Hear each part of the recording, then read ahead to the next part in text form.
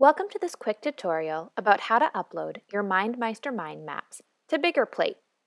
It's very simple, and you don't even need to export or download your mind map to do it. To start, make sure that you're logged into both your MindMeister account as well as your BiggerPlate account. This will make sure the upload process goes smoothly. Then, choose which mind map you want to upload to BiggerPlate. I've chosen to upload this unit plan that I want to share with other teachers. Next, click on the Share tab in the bottom left. Under More, you'll see a blue icon that says Publish Map.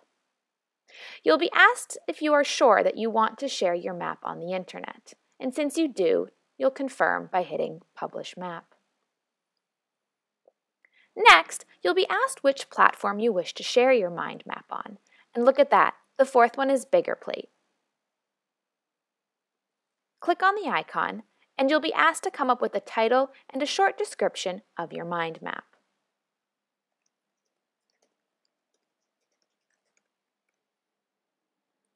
Once you've hit Share, you'll be asked to put your mind map into a category that will help when other people search for that category of mind map as well. And just like that, you've uploaded your mind map onto BiggerPlate. Click on the big green button to view your mind map on BiggerPlate. And here it is. I've already created a selection of collections on BiggerPlate, so I know that I want to add my own mind map to a collection. From the drop-down menu, I'll add this to Mind Maps for Teachers. If you want to create your own collections, simply go to the My Account tab, and then under Collections, you'll have a large green button where you can create your own collections. In Collections, you can gather any sort of mind map as well as webinars that relate to interests of yours.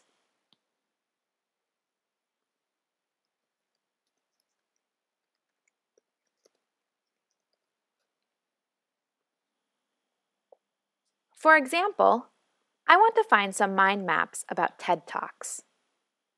I simply search that keyword, and here I already have found tons of mind maps all related to TED Talks. When you found one that you like, simply click the Add to Collection, and from the drop-down menu, search which collection you want to add this mind map to.